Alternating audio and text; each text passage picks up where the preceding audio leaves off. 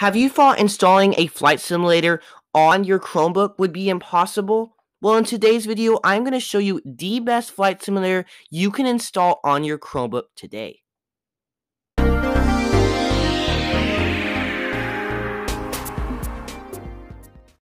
Do make sure to subscribe to my channel. It's completely free and doesn't take more than one click and really helps this channel grow.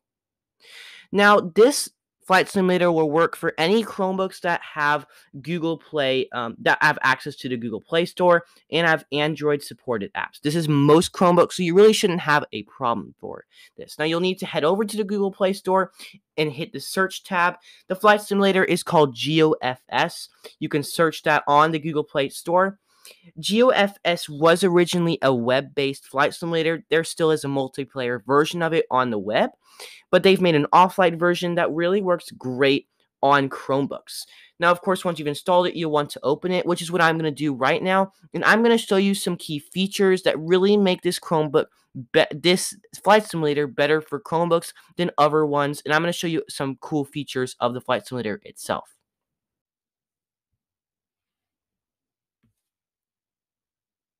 Now that we're in GeoFS itself, I'd like to show you around the simulator and show you a couple features that make this flight simulator really cool on a Chromebook.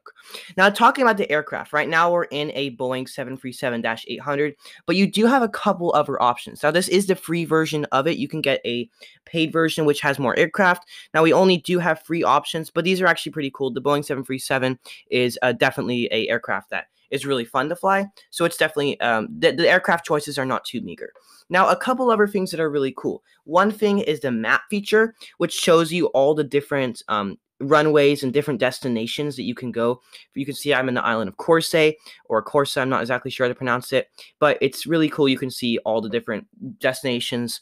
It's like many other flight simulators that are made for Windows computers in that regard that has these kinds of maps.